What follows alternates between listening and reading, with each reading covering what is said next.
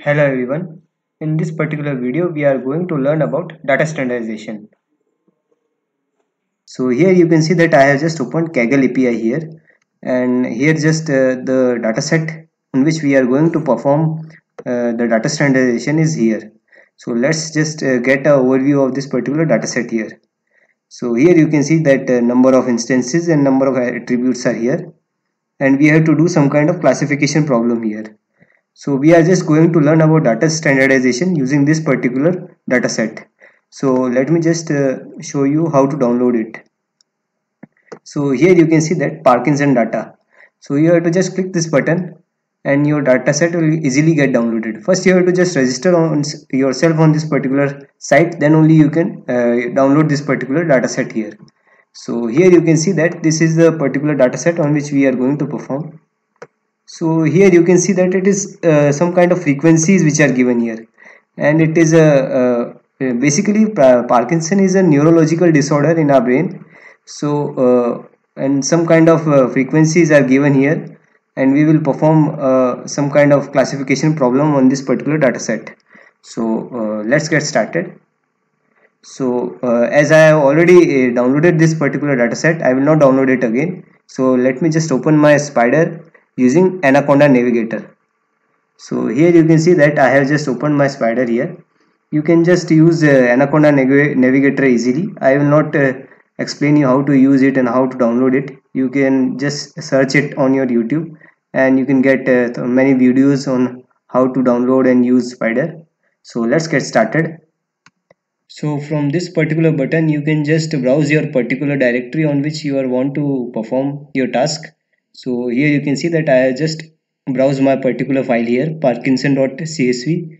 So we will work on this particular file here. So let's get started. So let me just type the code. So first of all, we are importing the dependencies which are required here. So I am just importing the library.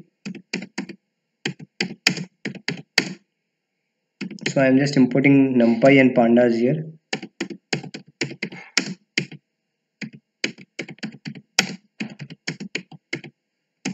And we need a standard scalar function. On that particular function only we will just do data standardization. So let's just import that particular function here. So from sklearn dot preprocessing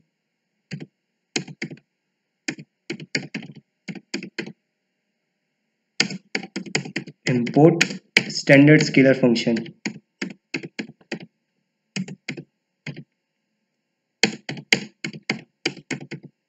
So let me just run this particular code here.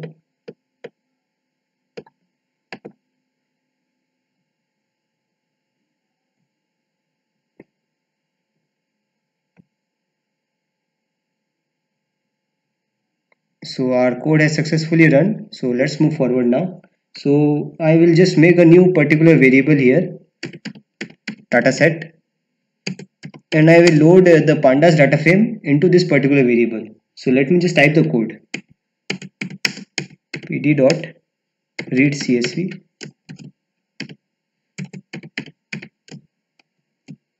Now let's type the particular name of the file, Parkinson .csv. So let me just run this particular code also. So here you can see that our data frame has loaded here. So now let's move forward. So let's see that what kind of data set it is. So let's just use the head function here. So head function will give us the first 5 rows and columns of this particular data set or data frame. You can say that now the pandas data frame is created, so we should just use the word data frame here.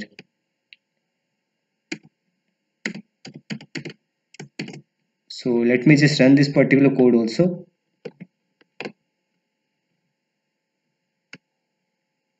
So here you can see that our code is successfully run here, and here you can see that the first 5 rows are appearing here.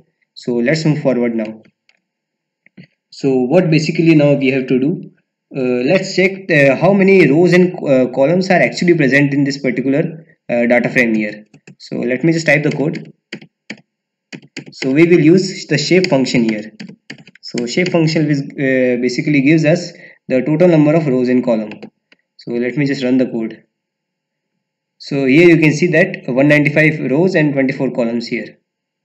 So now let's move forward. So let me just open the dataset here. So here you can see that the dataset is open here, and here you can see that the first column is name, and there is another column here.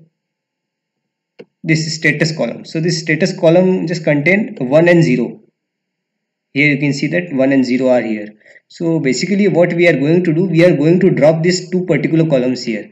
So the name column is insignificant, so we will not use that particular column, and the status column basically gives us whether the person is having this particular disease or whether the person is not having this particular disease. So now let's get back to the coding section here. So let me just type the code here and then I will explain you. So I am just dropping the particular rows and columns which are not required here.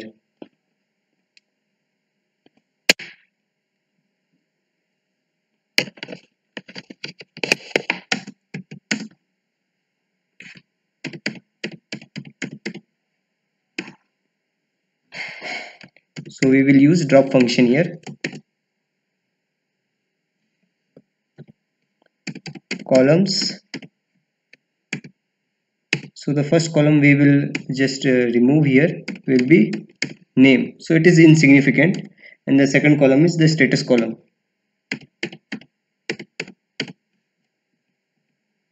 And now access is equal to, because we are just removing columns here, that's why we are using access equal to 1. If we are just dropping a particular row, then we will just apply access is equal to 0. So keep this particular thing in mind. So now I will just make another variable here y, and I will just put this particular status column into this particular variable here. So let me just type the code.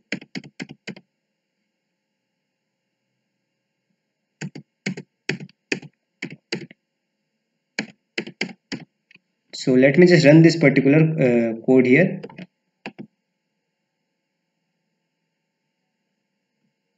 So here you can see that our code has successfully run. So let me just show you how our data set now looks like.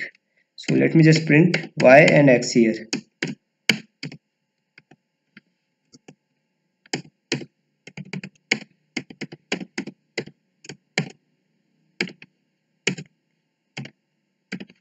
So let's just run this particular code also.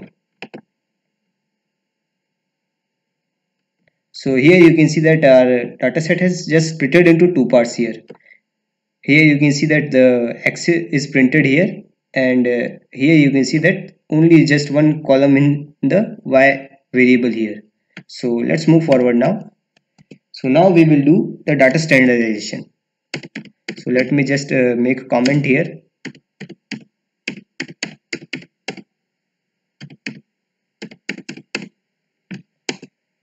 So first let me just type the code and then I will explain you everything. So I am just making another variable here, scalar.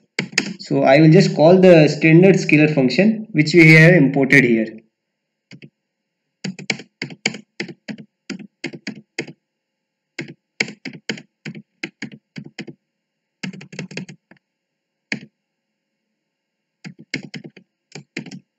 So let me just run this particular code.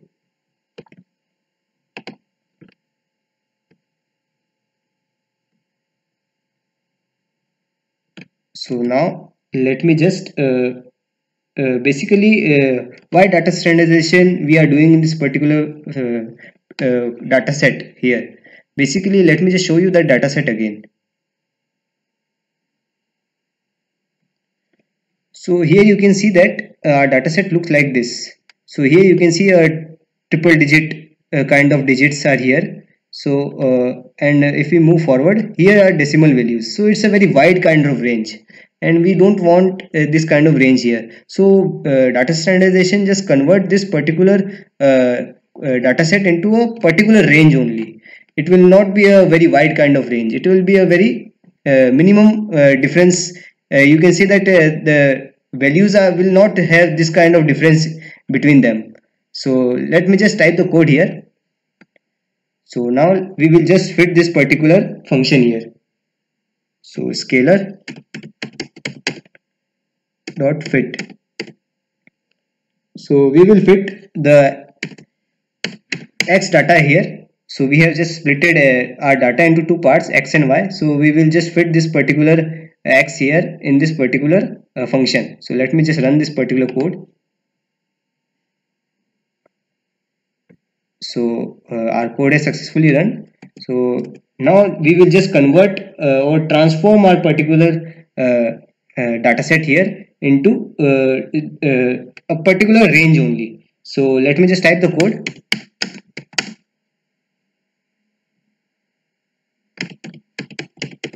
So we will use transform function here.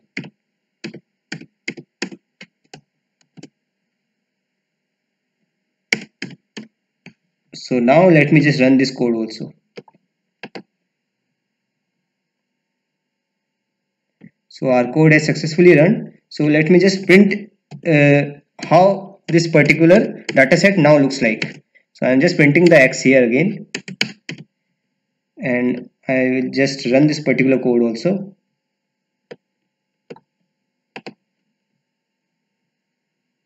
So here you can see that our particular data set now looks like this. So here you can see that now the data has converted into a particular range.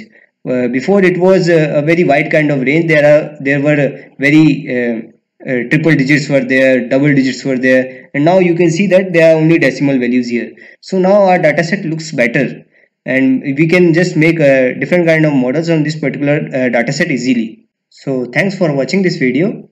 We have just learned data standardization in this particular video. Thank you very much.